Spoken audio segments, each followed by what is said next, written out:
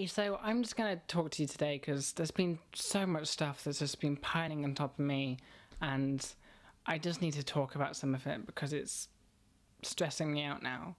The biggest thing is my transition, and I'm pre-hormones, pre-surgeries, pre-everything pretty much. Well, yeah, pre-everything pretty much apart from clothing.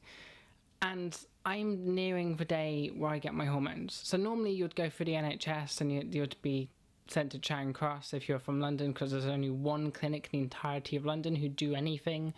And because the NHS is so underfunded, understaffed, and just fucked over by the British government so much, it's a really slow, drawn-out process. And I don't want to wait until I'm 25 to get hormones. I want to have them by the time I'm 21, which is this July. So I went through a privatised service because I can afford it, so why take money from the government when I can fund it myself? And there's only one step left. I just have to donate sperm. Well, store sperm, not donate it, because I'd be storing it for my own use. And then I get hormones. And that's amazing. I'm really happy, and I know I don't seem it, and I'll explain that in a minute, but I can get all my hormones very soon, and that's going to be amazing to actually have proper boobs and my fat to start redistributing and start to lose muscle and everything. It'll be great, but I link femininity with boobs.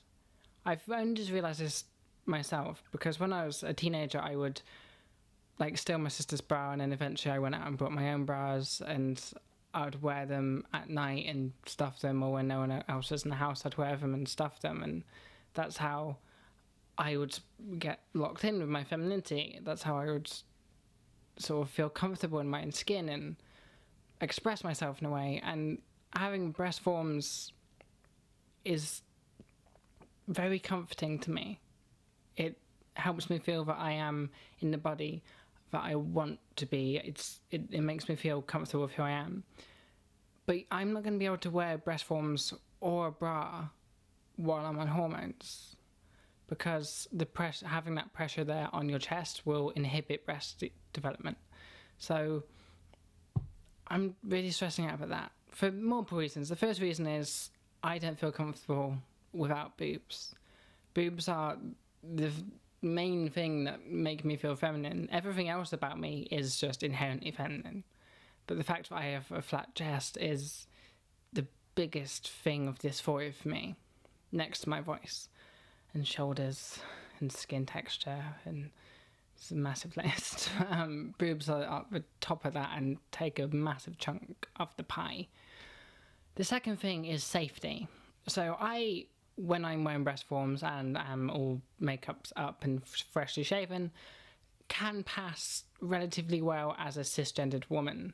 And doing that allows me to not get murdered or attacked in the street. Now, people can still tell that I'm trans, as I'm sure you can, because I'm pre-hormones and everything.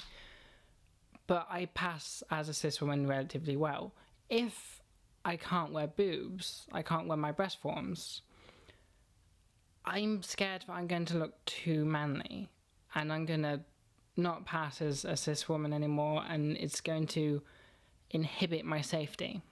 I'm not going to be able to walk around the city, at any part of the city, because I'd be terrified of getting attacked.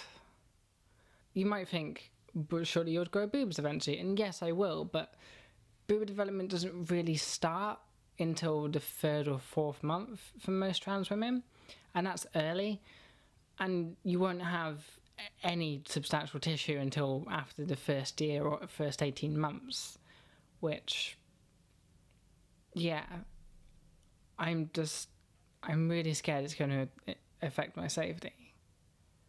And then there's the third thing, which is school, or university as I should call it really. And when I came out, when I realised that I was trans and started to live how I wanted to be, that process went along in an almost instant. So most people wear women's clothing, and then they'll have boy mode days and girl mode days where they're not out at work, so they have to go dressed as a boy, or they're not out at school, so they have to go dressed as a boy, but they are out at all their social clubs, so they go as who they are to those. I didn't do that. I just sort of flicked a switch. So I wore only women's clothing, jeans and t-shirts, that is, to university. Then I started to wear high heels, and I was just that quirky boy who wore heels. Then I started to wear boobs, and I changed my name to Alice using the nickname function on Facebook Messenger. Then people started to think, okay, are you trans? I was like, yeah, I am. And then I've just been like this ever since, just solidly. I don't want to bounce back and forth because that causes confusion, and then that leads to discrimination. And not purposely, obviously I'm not afraid that people in my class will discriminate against me, but if I'm bouncing back and forwards or I go in flat-chested, I'm scared it's going to affect how they see me and how they treat me.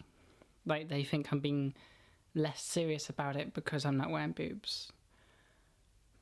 And that is really scary. So, I mean, the scariest thing is the safety, really. That's the most legitimate reason. But all the other stuff is more prevalent even. Because I don't feel comfortable being seen by anybody without boobs. Like, no one. If somebody knocks on my door and I don't have breast forms on, I yell 1 minute and then put a bra on. I don't know how I'm going to manage it, but obviously I'm going to suck it up. I'm going to have to go for it and do it. Have it be one of those selfish decisions where fuck everyone else and how they're going to see me. I need to do that in order to get the best development possible. So I'll do it, but it's just so scary. If you've ever had a thing where in order to progress forwards dramatically you have to do something that makes you extremely uncomfortable, then please tell me in the comments, because it would be lovely if we could make the comments of this video some sort of support network where we all listen to each other and share our experiences and maybe can learn from one another. Not trying to fix each other's problems, but just listen and be there for each other. Because that's what I lack in my life currently. I don't have a particularly strong support network. But I grew up very self-reliant. I have always been self-reliant, so it hasn't affected me too much. It's just this one time it seems to be a big thing, and I don't know what to do. I can normally figure this sort of stuff out, and I kind of have figured that out. I'm gonna just do it. That's how everything always works. You just stop worrying about it and do it, because worrying just means you suffer twice. I'm suffering now, and if I've rambled on enough at you for this week. So thank you for watching this whole video. If you did, please tell me about all your issues and stuff so that we can share the pain and try and find some comfort in each other's misery, I guess. I'm an oxymoron. Anyway, goodbye. Hope you like the new setup. Love you.